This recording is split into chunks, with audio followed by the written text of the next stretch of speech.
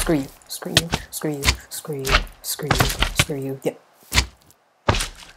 Crap.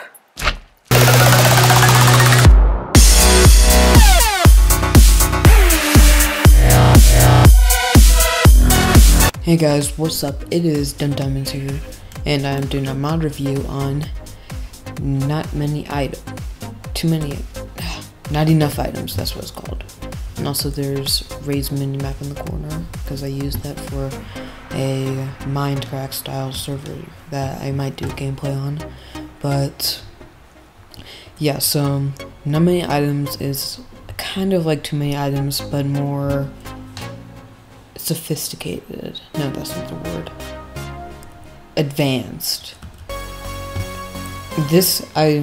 Personally, for me, this is a better version of too many items because, first of all, you get to spawn spawners and a bunch of other stuff. Well, that's basically it. You get to spawn spawners, wither boss, bat, witch. I hate witches.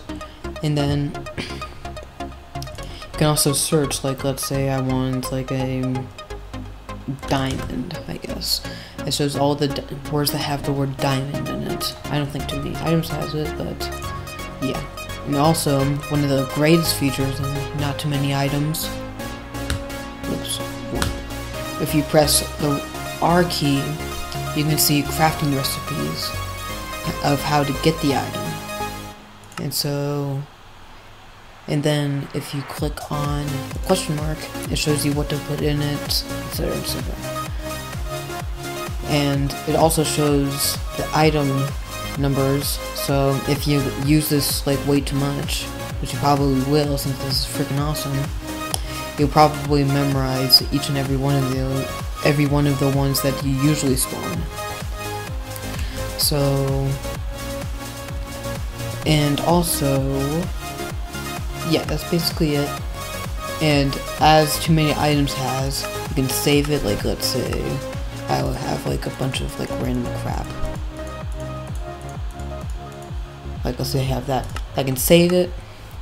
Then I can clear my inventory if it has that. No, it does not. Oh, you can just drag it in there and get rid of all of the useless stuff that you have. Oh, I think it only works in creative mode. Oh wait, it did work in scroll mode, never mind. So then you can click on that, and you get all your stuff back. So, it's pretty neat, I guess. I personally think it's better than too many items. And but I'll show you guys how to install it right now. So, the way for you to install not enough items is really easy. All you have to do, well, this is the Forge version. So for not enough items, I'm gonna expand this. All you have to do is just not enough items, Chicken Bones mods. So this is the creator of Chicken Bones. So for not enough items, you need to code Chicken Core. So let's see, mods. These are the mods I have installed. Well, I've only got 2, not enough items in VoxMap. This is just the code Chicken Core. So for you to install not enough items, you go to download, you click on downloads. This will be in the description. And dev and source, developer and source, those do not work, so don't try doing those, because I tried installing those because I don't know, so I tried installing those, it did not work. I tried installing those and my Minecraft just crashed, so I deleted them and it works fine. So you install the universal for code Chicken Core and not enough items. I don't know what that does or that does, I don't know. They're just latest and those are the recommended. But this works just fine. The latest. And so then once you install those, you want to install the latest version of Forge, which will probably be 1.7.10. I would recommend not manually installing it. I wouldn't recommend the installer for it because it's easy, it's quick. and it's just so much better. And so once you install that, you just going to install the installer.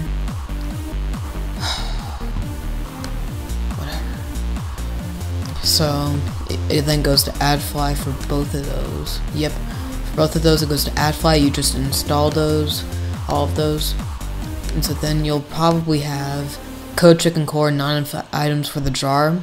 You're going to want to double click on the installer for, well, I don't have it since it's AdFly. You would want to double click on the jar for the installer, and after you do that, it's going to say like install client, not server. And once you finish installing that, you should have a mods folder, or if you don't have one, just create one.